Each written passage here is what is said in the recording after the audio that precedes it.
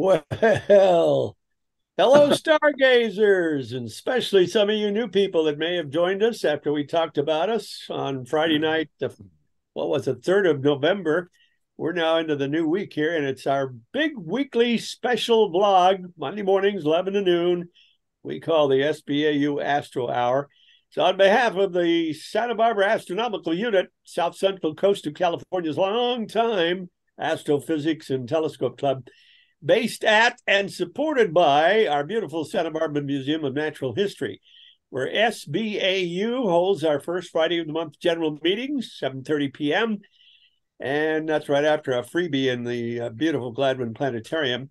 And we host this very popular outdoor star party on the second Saturday. That's upcoming. We'll talk about that in a minute. Starts at dark. Actually, it'll be starting probably about an hour after dark. We'll find out here, right next to the museum's Palmer Observatory. If you're interested in astronomy, boy, come and join us. Check us out on sbau.org. Watch us live, do these Monday get-togethers, talking heads featuring old men on the screen. But there's some brains here, I got to tell you. We're on YouTube, and you can comment or ask questions, and we cover it all. Anything out there. We're going to be down on the Earth a lot for this session with the talking points. If I'm your host, Ron Herron, Vice President, stand by to meet the rest of the gang. We're going to talk this 142nd episode for November 6th, Monday through Sunday, the 12th of November, 2023, about CO2 and probably global warming. Going to compare the sun's emitted light to the trapped stuff, covering 800,000 years of CO2 graph. We got interesting stuff about what's going on the Earth, we think. Another asteroid flyby. We fly by the asteroid this time. They don't fly by us. It's called Dinkinesh, and it's got a little moon around it. NASA's Lucy mission with an update and photographs. A visit to NGC 2170. That's the Angel Nebula.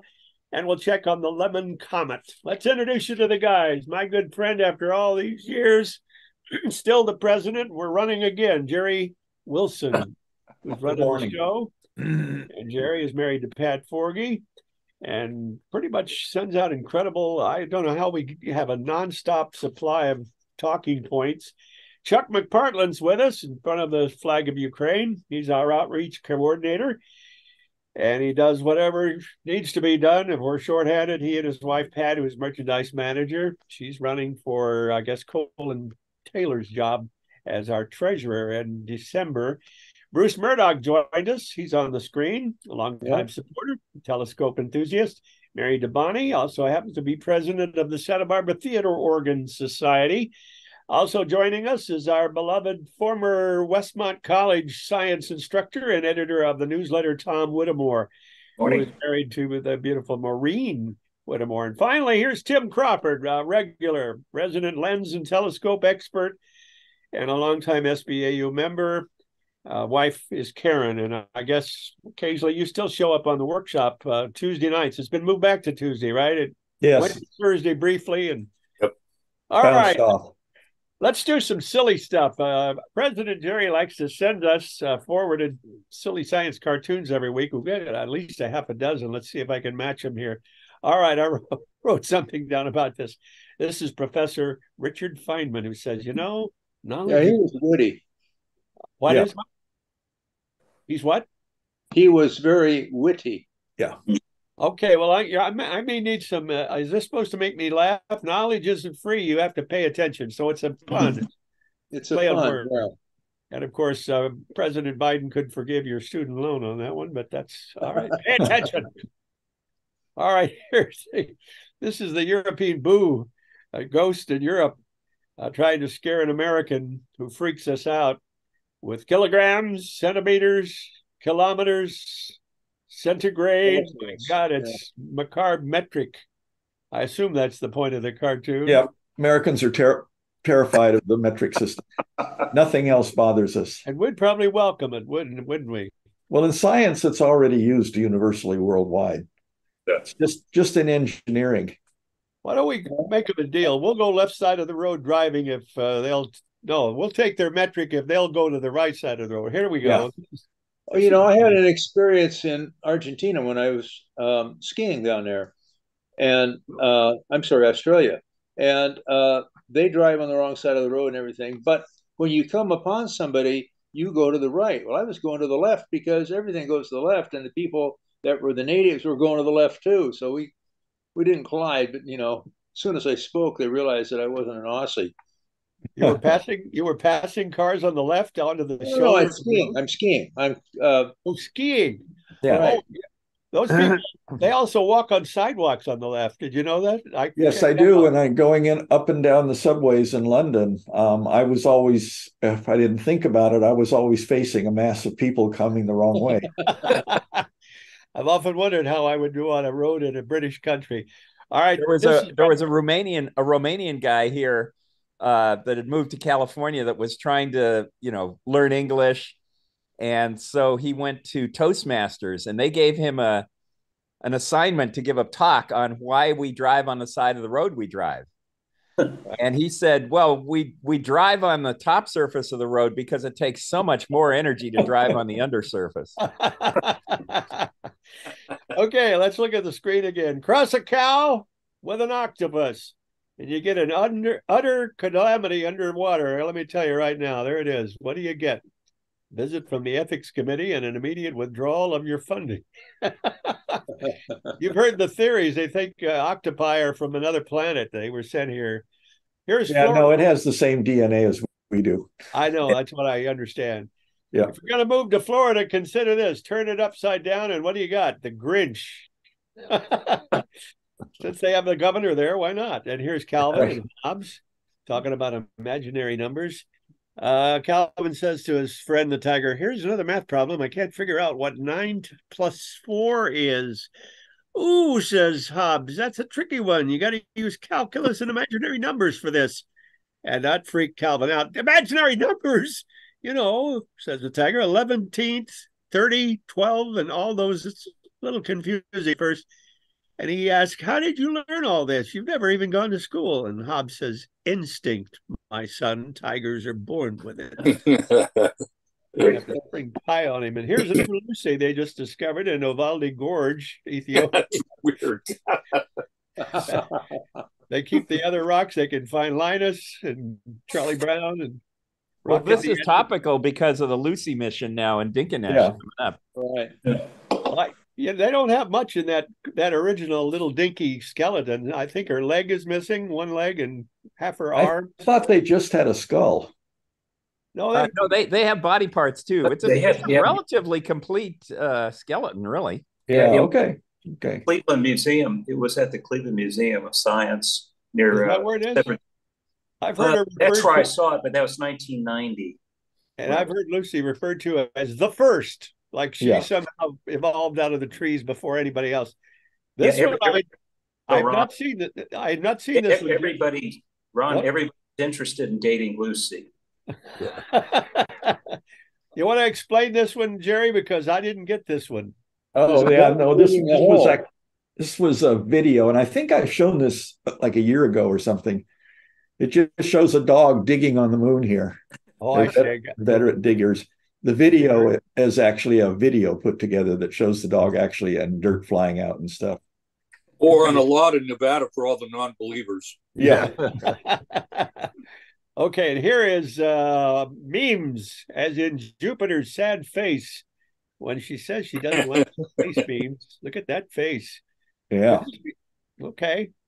It's based on a real picture of kind of elongated the big red spot. Well, I guess we're going to get depressed about global warming since there's not much we can do about it. But we're going to start on the Earth. There's a lot we can do about it if we got to if we want to keep the place habitable for humans. What if that? There's a lot of discussion about that, and especially you go back to people that look at facts, PhDs from the various universities, and you get a rather different opinion. No, you don't. Okay, let's just cover the data. Bruce, we used to have students from UCSB astronomy come out and get extra credit at our observations. And I actually got a rather embarrassing email from UCSB saying they weren't going to do that anymore because there was somebody that was railing about falsehoods about global warming. And I wonder who that was. Probably me. Okay, let's calm it down. So this is what's called a cucumber glass. I couldn't find a really good picture of it, but this is close enough. A cucumber glass is usually about 2 feet high at the peak, and it's got glass on either side, and it's just tall enough to grow cucumbers in England. But that's what that is. Yeah. So it's this is a small miniature hothouse or a greenhouse. Yes. And what it does is it creates an environment inside that is warmer than the native climate, say in England. And what's happening there is you see that it's made out of glass. There's a lot of glass. And interestingly enough, they used to make them after the Civil War in the US, they used to make them out of used photographic negatives because there were so many 4x5 inch and 8x10 inch sheets of glass. They would just use them as the windows in their hothouse, and the emulsion would gradually fade away, and it just became effectively the glass. A lot of great photos went that way. But what happens is the sun emits as if it were a black body in part of its spectrum, the peak part. Not all the details follow down here, but this is what it would be like above the Earth's atmosphere, this kind of curve for what the sun emits. Notice it's a log scale. And the black body, the sun's temperature is actually 5,800 degrees Kelvin, but they're 6,000 is close enough. It peaks in the visible band. So most of its radiation comes in, this is above the Earth. To get to the Earth's surface, you have to put on top of it what the, I'll go back to that. So you have to put in the atmospheric transmission because a lot of this bounces off the atmosphere.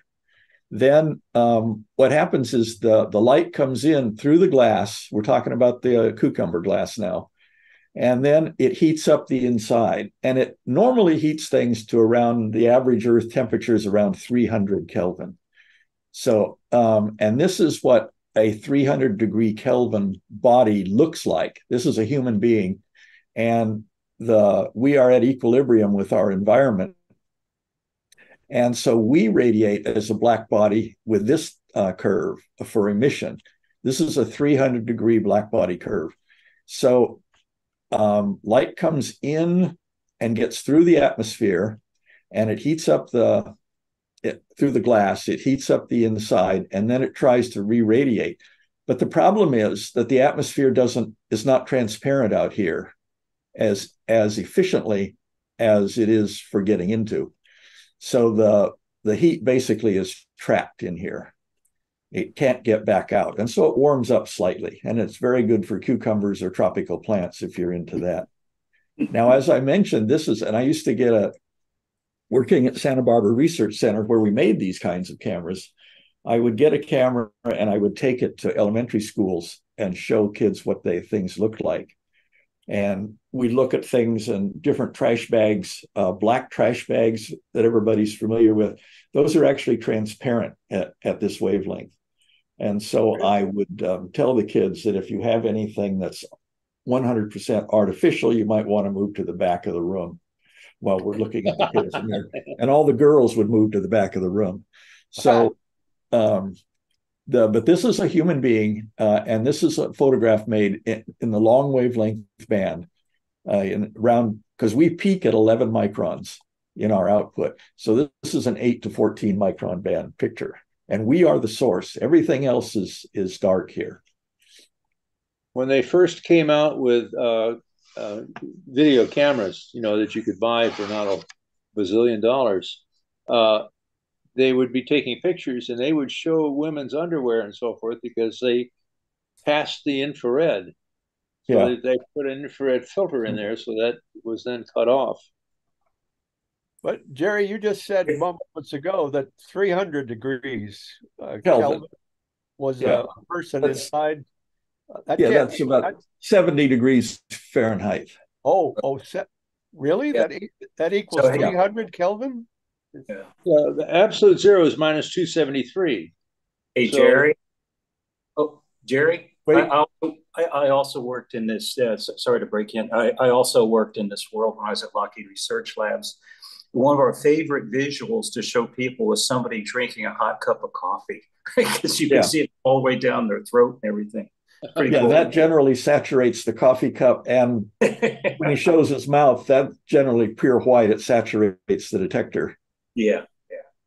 Do you mind if I ask one question that happened earlier? I know I've asked this before, but could you explain black body, unless that's just off topic right now? That needs a slide. I think we'll get to these things. Let's go back. This curve is as a function of wavelength. It's how much light an object at this temperature emits at all wavelengths. It goes from 0 to infinity. It's called the Planck radiation curve. Okay. And it's based on a continuum of radiation. It's not a line emitter. If you follow this curve, then that's considered a black body. And to look at the thing when it's cold, it's genuinely black.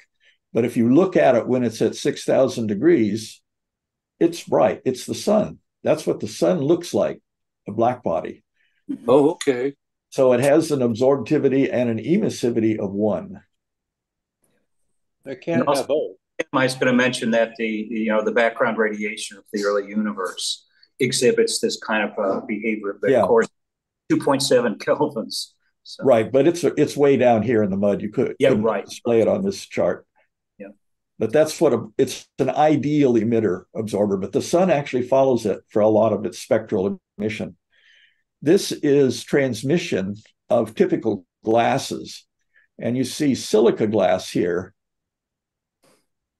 Is let's see, silica's the green. Silica transmits up to and into the visible, but then it doesn't transmit out here in the infrared. So this one, fluorites, this glass is very efficient at transmitting light. So this would be what you would want to make your greenhouse or cucumber glass out of, some kind of a fluorite glass, because it lets in all the peak radiation from the sun. But then it turns off. It does not transmit. It's opaque to the radiation. So it's very efficient at keeping things in. If you want to make telescopes in the infrared, you have to use other things like this, things that are transmissive to the infrared. Telluride is a common one. Selenides, sulfides, germanium. Not so much sulfides. What's that? Germanium. Germanium, I don't recall where that fits, but I think, let's see, it's one of them is magnesium fluoride. Well, I remember the lenses that were on our infrared equipment were all made out of germanium. Okay, so you might have been working more in the short wavelength to mid wavelength. Well, 3 to 5. Yeah, there was one that was common for long wavelength, and it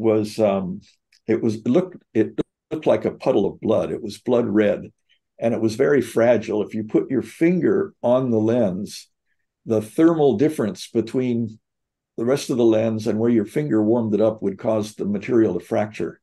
Oh boy! It had excellent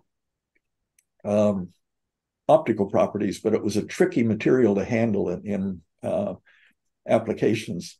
And typically these infrared transmitting glasses have high refractive indexes like 2 and 3, whereas clear glasses have refractive indexes about 1.4 and 1.5. But this whole part of the heating problem so far has not introduced carbon dioxide. That's not part of this. No, we're talking about glass. I'm making an analogy to the atmosphere. Oh, you're making it. Okay. A glass lets in stuff and it blocks it going out. Now we're going to. So that what happens is that applies to all greenhouses then. That applies to all greenhouses made out of glass. The ones that with plastic is different. Plastic is different. It has its own curves, and I don't think plastic works that well. Really? It probably absorbs a lot of heat in itself. It doesn't transmit it. So Earth radiation balance, here's the Earth. You got incoming solar radiation. The luminance is 1,370 watts per square meter. That's the density of the light heading toward the Earth. And then the Earth heats up on this side. When it rotates around to the other side, night side, it re-radiates at whatever temperature it's at. They have it at 255 K, essentially 300. And that's and this is radiation from the front side. This here is reflection off of clouds and snow and stuff going back out. It's light that bounced off of us, so it gives us our albedo. You made the statement that the emissivity and the reflectivity are both one. I thought that some of those. No, I thought I said emissivity and absorption are both one. The reflectivity is different. Yeah. Okay, good. Well, then we're in agreement. Okay. This shows, now this is the equivalent transmission curve for our atmosphere. And this is the equivalent of the glass. Now down here, and most of what we see here is oxygen, water, and carbon dioxide. So this is the region here in out to 1 micron, start of the near IR. So the visible range that we get is right in here. So a 6,000 degree black body comes in, and it has about a 65% transmission through the atmosphere on average. Now, the different bands that we use here for different applications are the short wavelength band here. This is used for communication and largely inside of optical cables for data links, like if you replace your cable from Cox with a fiber optic, it'll be operating in this infrared band. This is the 3 to 5 band. It's a mid-wavelength band. It has a big CO2 dropout because the CO2 is not transparent to this wavelength of light. It does not transmit it. In the region of the water band, something very interesting happens, actually with the CO2 band too. You can make a detector that is blind to the atmosphere. It can't see anything. And it looks out because you make it centered on one of these, like this line here. You make it centered on here. And so it can't see anything, but it's a little wider. And so it can see just a little bit on each side. And you make it so it detects 2 colors at once, but separately. And then if you're looking at it and all of a sudden you see brightness in this band and simultaneously brightness in this band, you're looking at Doppler shifted CO2 or water. And that happens only in the exhaust of a missile. So that's a missile warning system. And that's the product I spent much of my career developing, was the 2-color detector that could do that. And when that became a product line, missile warning systems became exponentially accurate. Before that, they weren't very good. Detectors. These are detectors, not filters. They're detectors. Detectors, yeah. No, you can't do it with filters. You have to have detectors. Now, this is a big water band in here. You don't see anything. And when you want to measure things in here, this is where you build your telescopes on top of mountain peaks. So you're not blocked from this radiation by water. Now, this is the part where, this is the long wavelength band, and out here, where your 300 degree black body wants to try and get out. And you see that CO2 out here has completely stopped radiation getting out. You have a band here in CO2 and here in H2O.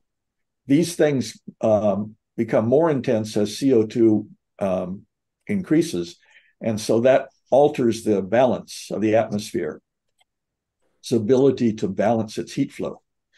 Now, this is measurement of the atmospheric CO2 and emission of the CO2 from CO2 in the atmosphere and emission. This is the part atmospheric CO2, and this is the part of CO2 that we emit. And you see from the early days here, when the Industrial Revolution started in 1750, we've been slowly putting CO2 in our atmosphere. And this is the amount of CO2 that has always sort of historically been there. It does, once it starts up, it does follow this curve. But CO2 gets in the atmosphere from a lot of other sources. It gets in there from volcanoes primarily, and from forest fires and things. So those contribute to this. But this is the contribution from the Industrial Revolution, where we start really wholesale burning wood and then coal and oil. So, okay. So this is the carbon dioxide that we can measure from tree rings over 800,000 years. And you see it's running around between 200 and 250 part per million. Right now it's 400, and it's even higher than this chart shows. It's about 450 parts per million. But this is the fluctuations from different ages, ice ages, things where CO2 was sequestered, forest fires, volcanoes, massive eruptions. The highest point we reached in prehistory was 300 parts per million. And now we started up here, and now they've added on what's happening right now. So we are adding CO2. We are experiencing increased CO2 in the atmosphere. And a lot of it is what we add through our modern civilization. This is a calibration of what that CO2 does by measuring the amount of CO2 and measuring the average Earth's temperature. Now, we don't have a guy with a thermometer running around and sticking it in everything around the Earth, and then we mathematically average it. We look at the Earth from space, and we get an average temperature depending on what we're looking at and how we're looking at it and what band it's in. But we measure empirically about 2.3 degrees centigrade of warming per doubling of CO2. So this is parts per million. Historically, it was around 250, so around down here, 1850, 1990. Now it's up here at, well, it's consistent with that previous chart. It's in the 400s. So it's continuing to increase. And the way, what we can do is what's the field is called, the field is called radiometry. And this is what I spent most of my career working on was radiometric balance of things, looking at things. How bright is a star that's far away? If we launch a hypersonic missile from a ship, when it starts off, it's doing Mach 8 off the ship, and it creates an ionized layer in front of it that you can't see through. So how high in the atmosphere do you have to go before the atmosphere becomes clear enough that you can now see stars to navigate, because supposedly the enemy has taken out your GPS system. So what we're looking at here with heating is the Gazinta minus the Gazauta, and the stuff that remains, that's the heating. This is the spectral radiance emittance from, this is the Planck radiation curve as a function of temperature and wavelength. And this gives watts per square centimeter per meter. This should be per meter. Yeah, that's the wavelength. There's the area. And the form I have, it should be for micron. Anyway, the power is the integral of the transmission of the atmosphere. Because, coming in, this is the amount of radiation that's knocking at the door. To get power in, you have to have the transmission of the atmosphere as a function of wavelength. And that is this curve. So you digitize this curve and you do the integral using that digital data for it going in and going out in the different wavelengths. Wavelength here would be short wavelength. This would be visible. And this would be, we did it from 0 microns to 1,000 microns because that covers where the curve goes way down.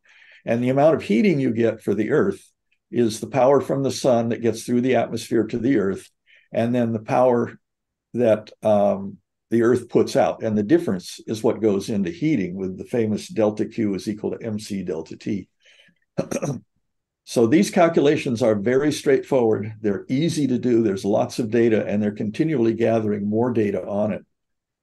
So, so that's... Well, can I ask? So there's that. I should have put this chart above the other one because there are two ways to do it. What you get from that calculation is you can generate this curve, or you can empirically observe this curve. And so those are two ways of getting the same information out. One is through a math calculation, and one is by having your satellites up there make these measurements. Did you, Mr. comments. President, did you ever use that equation and substitute numbers or whatever into the C and the W and all those other things? Absolutely. As a matter of fact, Really? one time we went to, we were doing a radiometric signature of MiG-21 jet fighters. In one of the previous Israeli wars, the Israelis had captured a MiG-21 and they brought it to Hughes Aircraft Company's airport down in Culver City. It's all apartment houses now, but it was surrounded by apartment houses then. And they strapped it down to the runway, and I brought my infrared cameras down and we took signatures. We photographed the plume in infrared with the afterburner on. And it's strictly against rules down there because of noise abatement to run an afterburner in a jet, but we did it anyway. And we all rehearsed everything we're going to do. And the switchboard operator was there, and they said, okay, well, you probably have about 15 minutes before there's so many complaints we have to comply and shut the plane off. So we got all set up. We turned the thing on, turned on the afterburner, took a lot of data, and then the guy at the control tower leaned out and waved, cut it off. So we did. And then we took that data and we had spectral data. We did spectrometers of it. And so I sat there in those days, I sat there with a compass and a pen and a ruler, and I digitized the plots because we took them on, a rolling graph paper and a pen. And so I digitized the thing, manually digitized. Later, they had less painful ways, but still time-consuming ways of digitizing graphics. And I spent a lot of time doing that because you couldn't always get the data in data format. You know, if you ask for data, sometimes they'd send you a graph. So, but anyway, yes, I did a lot of that and digitized a lot of those formulas and then did numeric integration.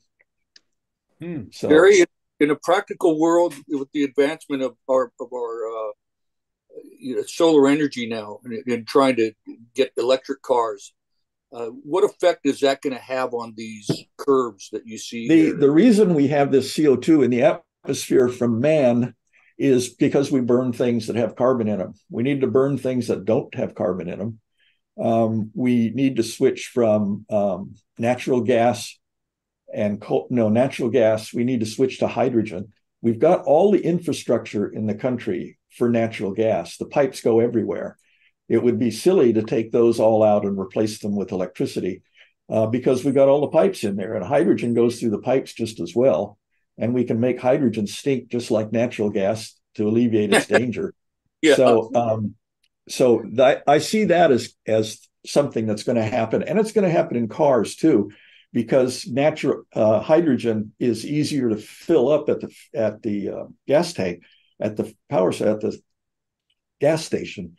And we have all the infrastructure for all this gas station stuff. We just need to change it a little bit. But all those, the way I look at them now is those sluggish piston pounder cars with all mechanical parts rubbing against each other and wearing out is a major expense. And that industry, if we go electric, that industry will all go away. All those jobs will be lost.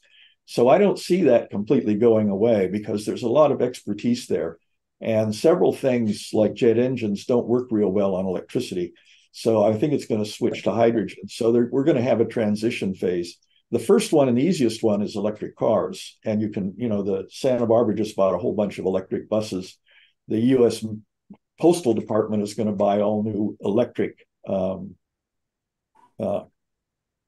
delivery trucks. So I think so.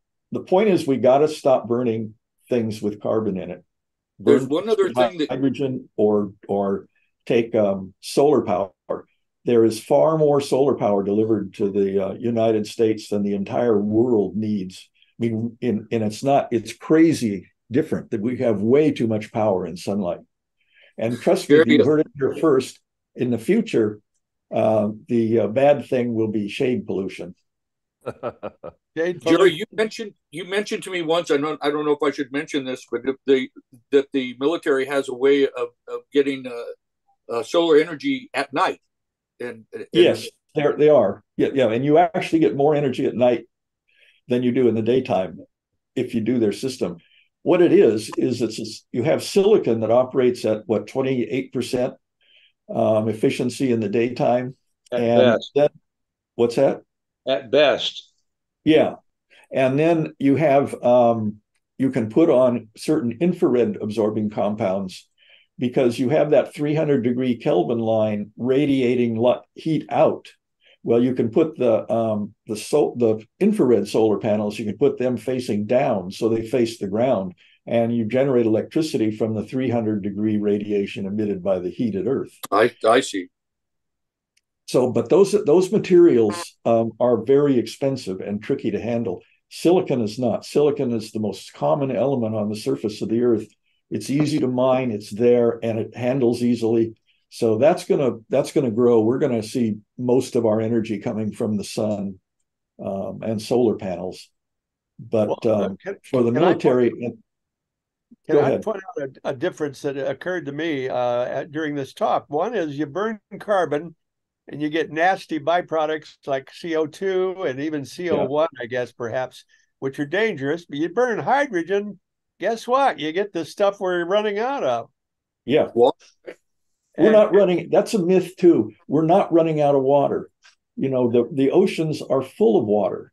And all we got to do is leave the salt behind when we pick up the ocean water. Now, it means what it means when they say we're running out of water is we're running out of cheap water. You know, water you just find in nature and then use.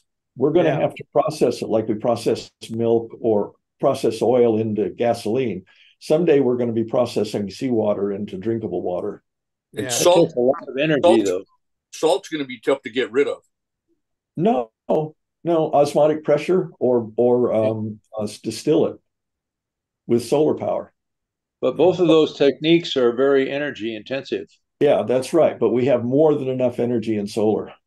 They are energy intensive, and that's why they're going to be expensive. Water won't stay cheap.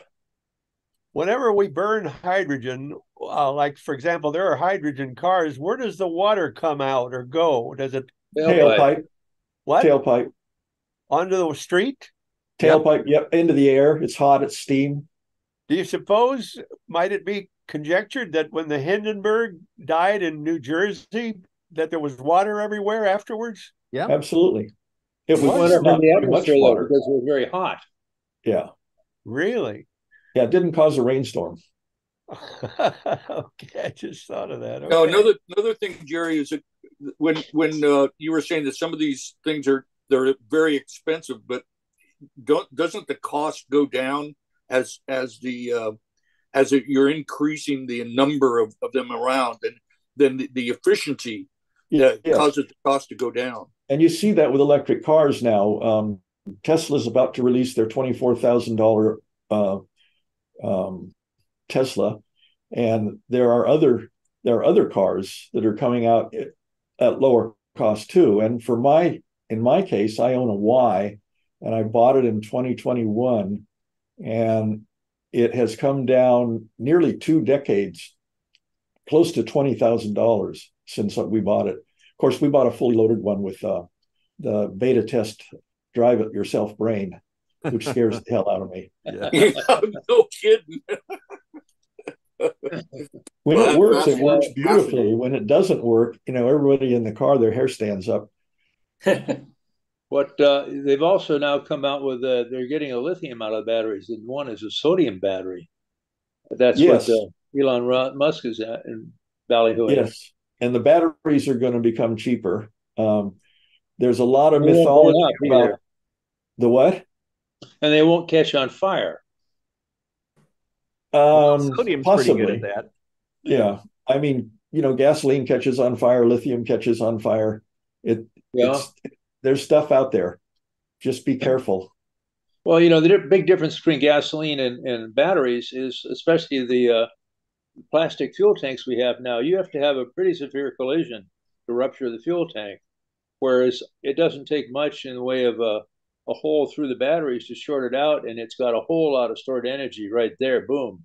Yeah. And yet the majority of car fires are petroleum powered. Yeah, because they leave. Well, this is the majority of cars are petroleum powered. Back in the 60s, there was a guy that was patented or something and tried to develop a car where you stored energy in a flywheel, a massive flywheel. And it looked pretty good, except it was hard to turn corners with the car. and, And in a and the other thing collision. happened. And if you got in a collision, now you've got this flywheel spinning at, umpteen jillion hertz per second or something. And it's in the middle of this wreckage. And, what's it going to do? Is it going to take off and walk away or run over people? And so it was a good idea, but it didn't work out practically. Another buses in Switzerland, they do that. They had a big flywheel right in the middle of the bus where they would. And another technology that was used was compressed air. Oh, yeah. Railroads used that when they had steam engines. They would run some steam engines on compressed air or compressed steam in the boiler. And they could run it quite a bit before it faded out and died, especially in mines where they didn't want to have exhaust in the mines. Anyway, it's a very interesting world we're living in. So let's move on to the flyby. Yeah, this is the Lucy space mission. Flew by, what is this called? Dinkinesh. Oh yeah, Dinkinesh. And the big surprise here is the little Dinkinesh. Yeah. So it has a moon. It's a Dinkinesh, right? This picture was taken on November 1st, 2023. It's from a range of about 270 miles away from the asteroid.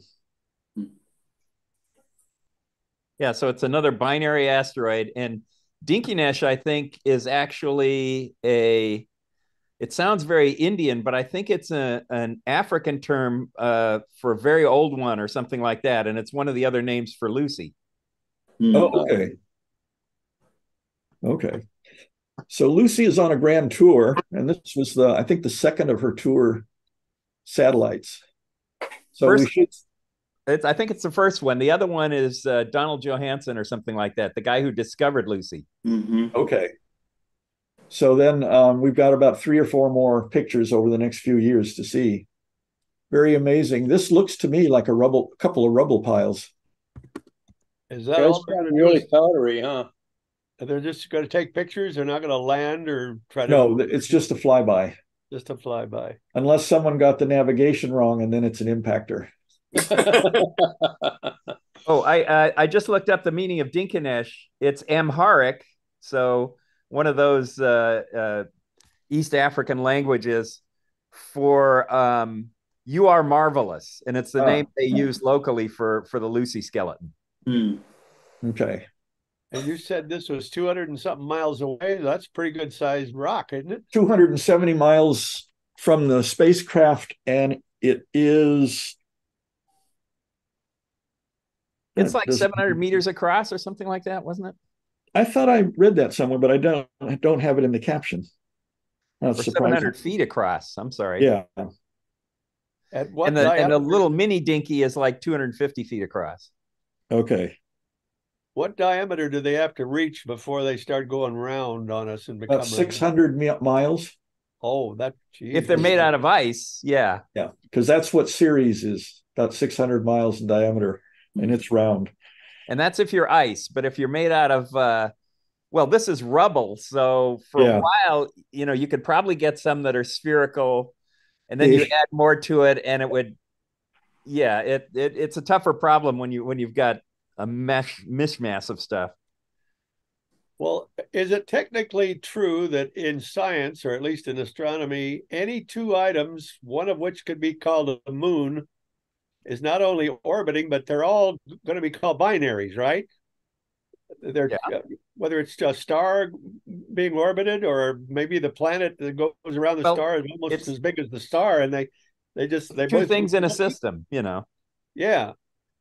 I just wonder if it reaches a point where this is a moon, because the big one stays mostly still. Well, the Earth and the moon is a binary system. I've never heard it referred to as that. You just did. Well, first time. I did. You're right. That first time. I think most people on the street wouldn't know that. Mm-hmm. Interesting. Okay. No, I agree.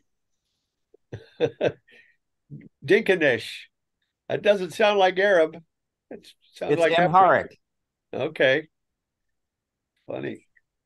Where are we going now, Mr. President? Where are you taking us? We're going to the evening sky in Hercules, which is in the west. M13, the famous globular cluster, is here. M92 is there. This is the symbol in this planetarium software for globular clusters. And up here in this bullseye area, it's not shown, is the comet Lemon. So this is where you look to see Lemon right now. Lemon has passed the sun. It is recently magnitude 7.9. It's brightening slightly because it's about to have passed by its closest approach to Earth, which it will do, I guess, next week or sometime later this month. So, here it is. Earth, its closest approach is on November 10. Oh. It passed by the sun October 29, and it's estimated to possibly reach fifth magnitude, which makes it essentially invisible to the naked eye here, but an easy object in binoculars. It is a fuzzy ball. It does not have a noticeable tail. Really? This got to be pretty early evening, though, right, Jerry? Yeah, for us. Yeah. Right. Yeah, I think the time I picked 7 p.m. tomorrow. Okay. Well, the 10th is Friday, and then Saturday is our star party. Might it still be up there the next night? Oh, yeah. It's not going to go away that fast. Yeah, if we have the trees aren't in the way. Yeah, the trees will be right. The trees are going to be dead center. Yeah. Yeah. Okay. Bummer. There's a chance maybe from the elevated area by the pit. Yeah. So it should be an easy object. If you can get the M13 and Hercules up, you go a little farther west and there you are. And it's northwest, so it'll get you a little teeny bit more height than M13. And did we ever establish which astronomer was named Lemon? No, this is the Lemon Observatory in Arizona. Yeah, Mount Lemon. Oh, yeah. Of Tucson. And the fruit just has one M. Yeah, and my spell checker will not tolerate lemon with two M's. But it's also spelled like my favorite actor of 50 years ago, Jack Lemmon. Jack Lemmon. Yeah. Oh, did he have two M's in there? Yes. Okay. Oh, yeah. Pretty sure. So I'm suspecting that lemon is a derivative French word or name, limon. Limon, huh? So I guess you could say, gentlemen, at any one time, there's an average of how many comets in the night sky? Dozen, half a dozen, 3, 4? Well, you got to define your limit as to what brightness it's at. Right. I mean, every comet is still in the night sky. Oh, yeah. Yeah. The ones that we see that come in to visit us, we're not still looking at Halley's where it went, sure. are we? No, you can still. Halley's just rounded the curve and it's headed back in. Yeah, and it can be imaged. Yeah, with a big enough telescope. I've seen images of Halley's within the last year. Current images. There's a massive amount of stars that are streaks in the photograph, but there is a little fuzzball in the middle, so that you can get it. It's not a big fuzzball, but. And old man Halley, I think we talked about this before. He calculated how often it would come, even though did he live as long as 76 years? He predicted its return, but he said, I won't live to see it, but I hope that posterity will note that it was an Englishman that predicted its return. Yeah. Lemon. I've never heard of the Lemon Observatory. Yeah. Mount Lemon? It's up on Mount Lemon. Right above Tucson. Right. Oh. There's a 60-inch, a 61-inch. I looked through both of them. Yeah. I thought the Kit was down there. Is that? No, that's Kit. Yeah. That's southwest of Tucson, Arizona, by about 50 miles roughly. Okay, at least what's the name of this comet again, Jerry? Lemon. H2 Lemon. Okay. Okay. Let's call it the Jack Lemmon comet. The Jack Lemmon. Whatever mnemonic helps. There are probably multiple Lemon comets, but this is, C2023H2 or whatever. Huh. So they just scan the skies, and occasionally they'll come up on a fuzz ball that they wouldn't have had any indication. You just got to scan, right? That's Yeah. Yeah. And then you got to look at it the next night and see if it moved. Right. That observatory is sort of focused, no pun intended, but it's focused on, tragic events that could happen if these things, come close to the Earth. So I bet you it was part of that program that discovered this guy. Yeah. Maybe. Yeah, searching for near Earth impactors. Right. Yeah. Right. Mm-hmm. Many O's. we probably miss some sometimes too. I imagine there's a lot of sky up there, isn't there? It's easy to miss the little ones, and it's easy to miss them when you have 6,000 Starlink satellites whizzing through your view. Well, now every so often we get a scare story about an asteroid that's going to near miss Earth. Have we had any comets near miss Earth? Yeah. Halley's Comet in 1910, I think it was. Yeah. The Earth actually passed through the tail of Halley's Comet. Right. And the snake oil artists were out there selling all sorts of devices and Pills, right? nostrums to keep you from being poisoned by the cyanide in the tail. Well, is that a yearly radiant now? The Halley's. Twice a year, you get meteor showers from Halley's Comet. The October one during our campout, the Orionids are pieces of Halley's Comet. I don't seem to recall it being called a meteor, the Halley's meteor shower. No, it's called the Orionid because meteor showers are named after the constellation where the radiant point appears. Right. Even if that constellation no longer exists, they still carry the name on them. But they knew about these showers way before they knew where they came from. It took a lot of analysis and observation to figure out where they came from. This is an interesting hop on this slide you have up here. Just take the belt. Yeah, you got that star hop right. Yeah. This is the belt, and you just continue straight down 2 belt lengths to here, and this is the Angel Nebula. NGC 2170. Can you see that in a scope here from Earth? Yes. Okay, good. And this is a photograph of the angel thing. It's actually sort of upside down. These are wings, or these are wings, and this is the skirt, you might say, like for the Christmas tree top. Okay.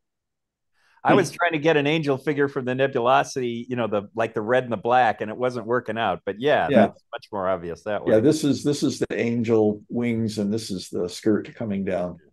And she must have spilled some punch on her dress or something. Yeah. But it's part of the unicorn. It's a very rich region of the sky with that whole Orion molecular complex area. Yeah, there's a lot of stuff. You got the Rosette Nebula and Christmas Tree Cluster and Nebula. Hubble's variable.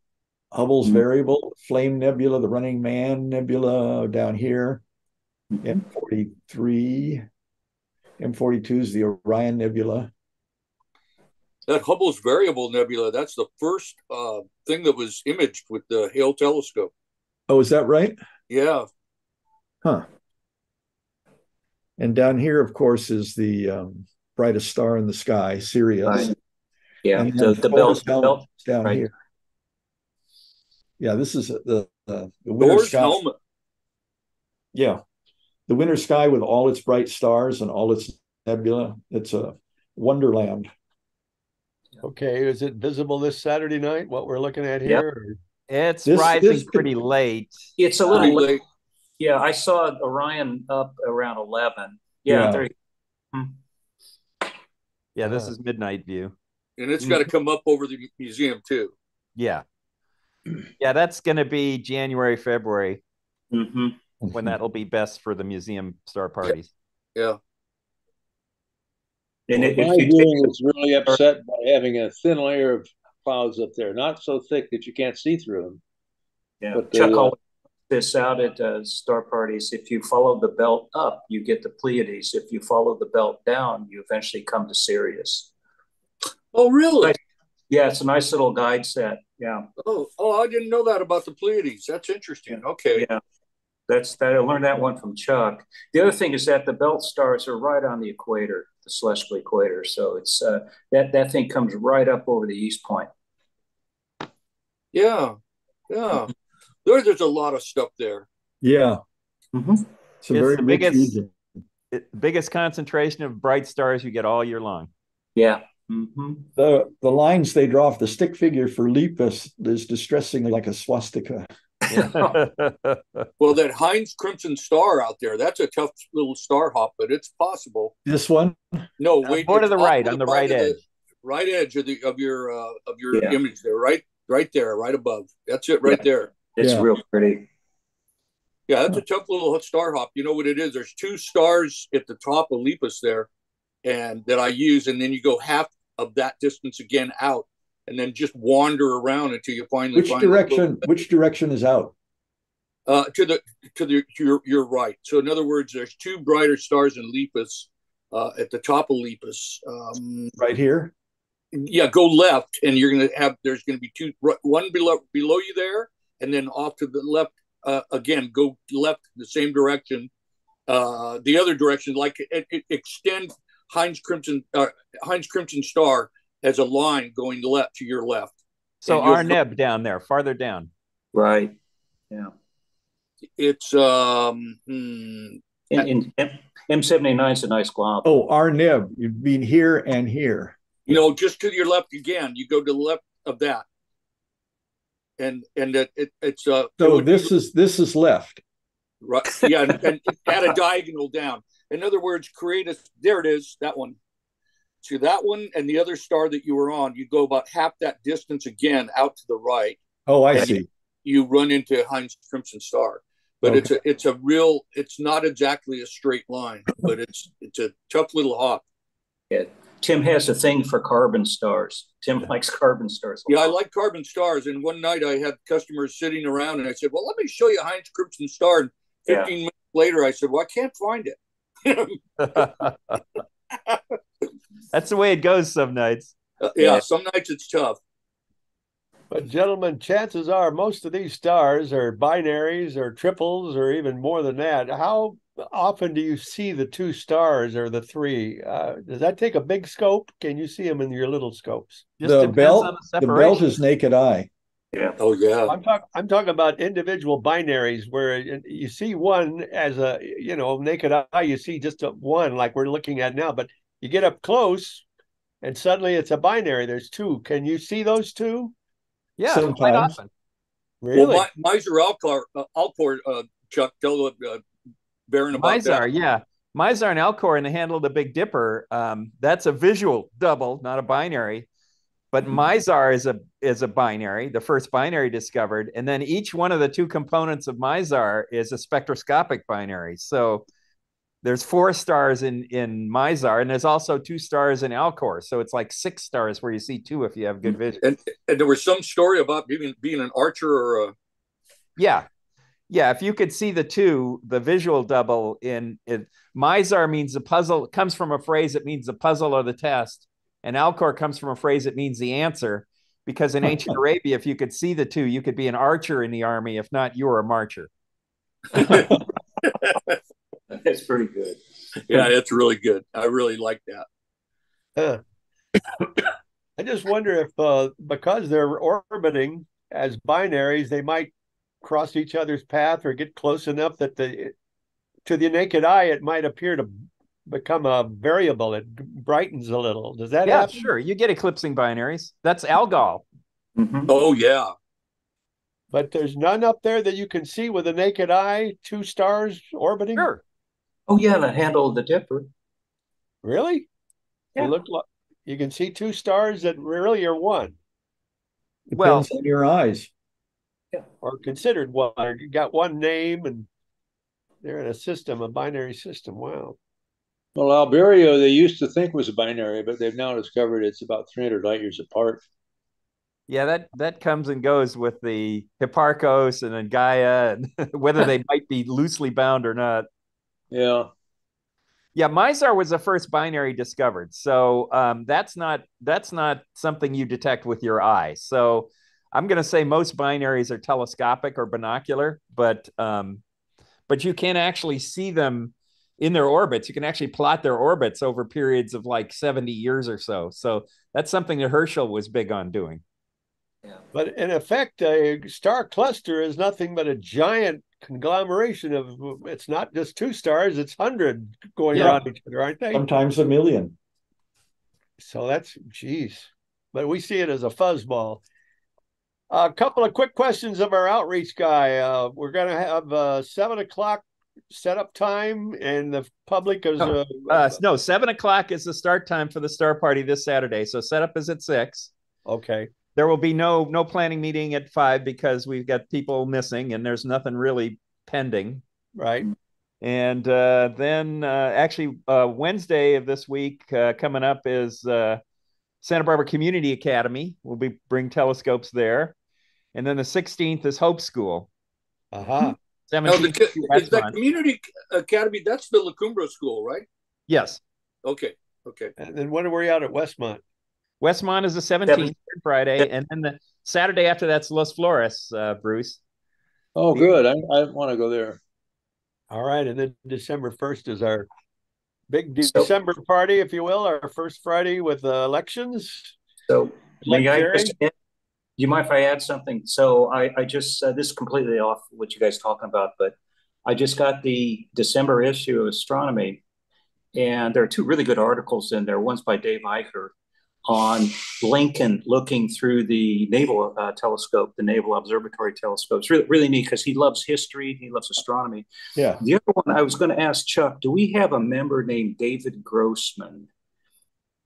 Do you know that name, Chuck? Doesn't ring a bell. Okay. So he wrote a really nice article on kind of like music and astronomy. It's really beautifully written. I think he's local. He gave a talk at our. He was a graduate student at UCSB, and he gave a talk at our thing about 3 or 4 years ago. I remember mixing the 2 of music and astronomy. Oh, I mean, he's associated with the Santa Barbara Symphony Orchestra. Okay. As an executive. He looks a little older than a graduate student to me. Okay, well, maybe I'm mixing more people up. Yeah, that was Brian May in the mix too. Yeah, but he wrote a nice article anyway. Did you read okay. Did you read Bob Berman's article, his column in Astronomy magazine? He's going to be our speaker. Yeah. I read our speaker March 30. He's going to be back on. This time we'll hook up with him. Hey, gentlemen, thank you. I learned a lot, and I appreciate it. Let's do it again, and we'll see you at the Star Party, and then back here Monday morning for SBAU Astro Hour. Thanks, Love it.